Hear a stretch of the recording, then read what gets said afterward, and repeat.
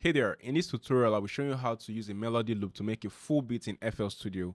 We're looking at how to get the chords, how to build melodies on top of the loop, and how to make an entire beat from scratch in FL Studio. So if you're new, hit the subscribe button down below and let's get started. So right here we have one of the melody loops from my website, sctutorials.com. You can get a whole bunch of nice melody loops for affordable prices.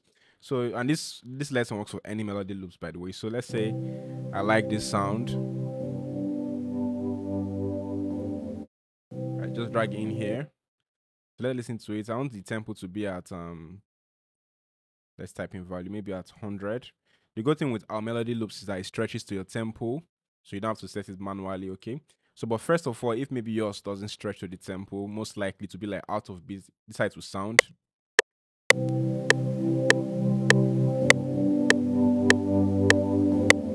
Like it needs to follow the beat. So the first you need to do is time your melody loop to the beat of your project, okay? So let's have this right here, and then to make it match our beats, just come to your time and adjust it to either 4 bars or 8 bars. Just go to the nearest 4 bars. The minimum you should go to is 2 bars, okay? In music production we typically have 2 bars, 4 bars, 8 bars, then 12 bars and 16 bars, okay?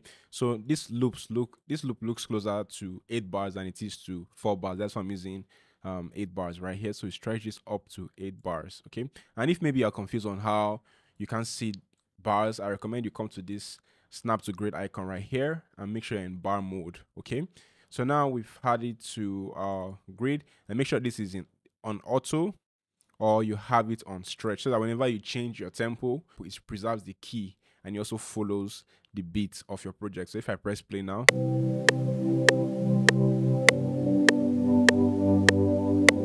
so you can hear it now, it's following the tempo. Perfect. So the next thing you need to know how to do is derive the chords. No matter how simple or complex your melody loop is, you need to know how to derive the chord. Unless you just plan on using only the loop and you don't want to play any more melodies on top of it, you need to know how to get the chord progression out of it. So I'm going to show you 2 ways to derive the chord progression from any melody loop in FL Studio, okay?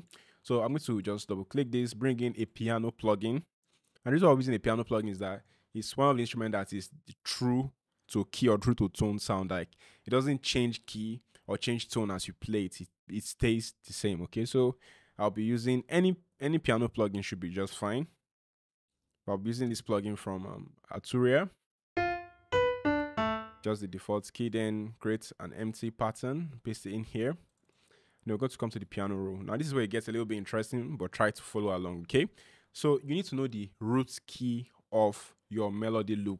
If it's not written on the melody loop, on ours, the key and even the chord progression comes with all our loop kits, okay? But if maybe for some reason you can't find the tempo or the key name, you can just simply come to a free website like TuneBat and upload your loop in here. It's going to tell you the key, okay? So let's come back here. So it says C major. So we're going to come to this snap to scale icon in the piano roll.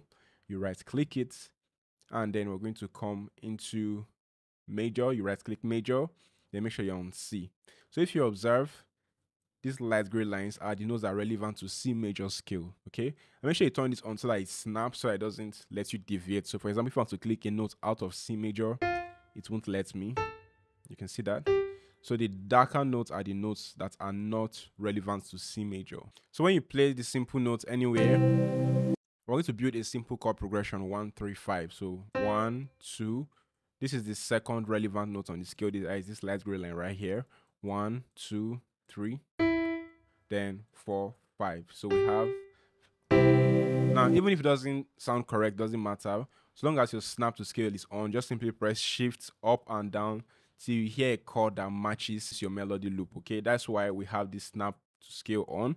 So it's like it stays within the scale. Yeah. Then when you get the first chord right, just duplicate it across. Then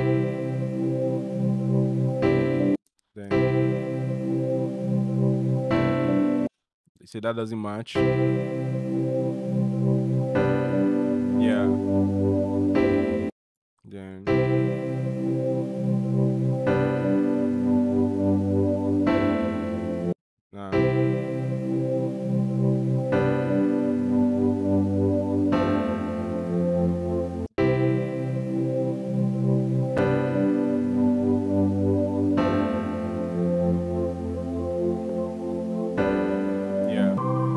So let me reduce the volume of the chord to make sure it matches, because sometimes volumes can play tricks on you.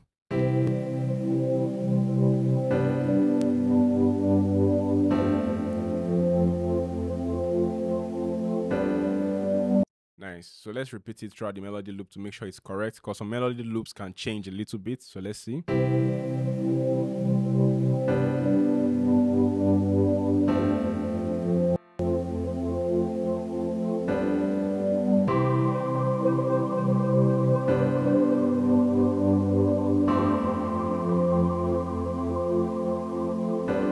So this is the first way to find the chord progression for any melody loop. So let's look at the second way. The second method is not free, but it's a lot faster, okay? So let's come to this website called Chordify. What you have to do is drag your loop into Chordify when it comes to upload. So you can either upload, just drag your loop in here, or upload it manually, okay? And it's going to show you the chords. So if I press play, but before I press play, I'll adjust the volume, reduce the song, and increase the chord. So let's hear how it sounds.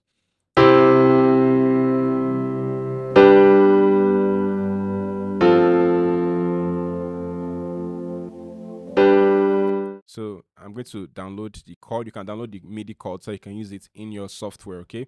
And you can use it on any software, not just FL Studio. You can use the MIDI chords in Ableton, Logic Pro, whatever software that supports or accepts MIDI. So I just come right here and I'll click MIDI time aligned. So I have it right there. Now do not pay attention to the tempo, because Chordify doesn't always get the tempo correct. So I'm going to come right here. I'm going to turn this off.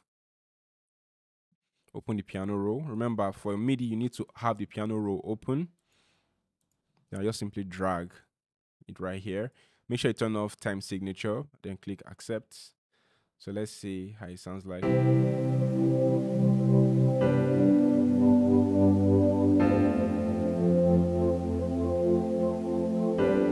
one of the reasons why I like Chordify, that it lets you know what the bass notes are. So these are the bass notes at the bottom.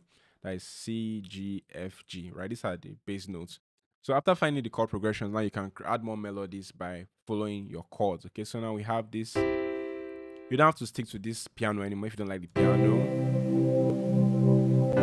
You can simply turn it off. And then, let me bring in some drums, and then we add other melodies.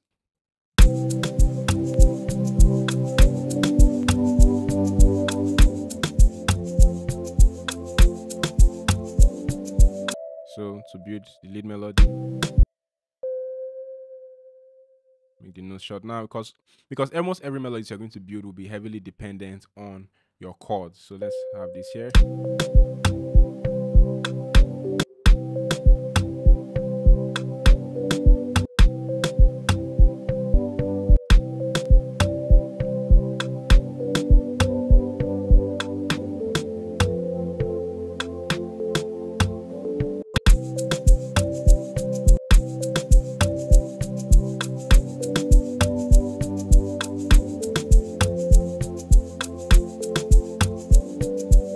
Right, I like that. So next I can add maybe like a guitar. Change this guitar to maybe solo mode. Come right here.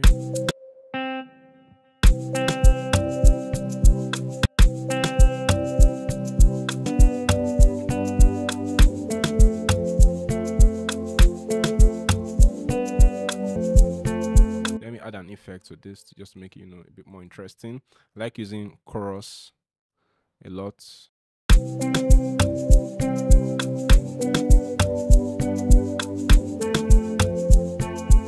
They add some reverb just to give it that spacey feel.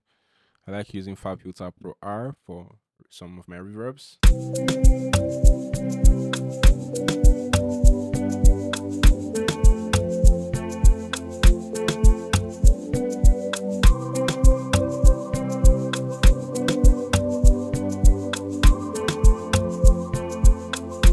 I can add bass. So for bass, let me use Triton Extreme. So many plugins you can use for bass. My point is, when you derive the chords, you can start building melodies, easily without trying to guess what is what, right? So to play my chord, remember we need to know what our number ones are. So you can see C, G, F, G. That is our number ones, okay? So just come right here. But first, let's pick a sound. So come to browse, come to bass, then look for. I already have some faves in here. So come to, bass is typically on the third and fourth octave, sometimes on the fifth octave. So need to break that up just so that it has that bounce. So bring that note down.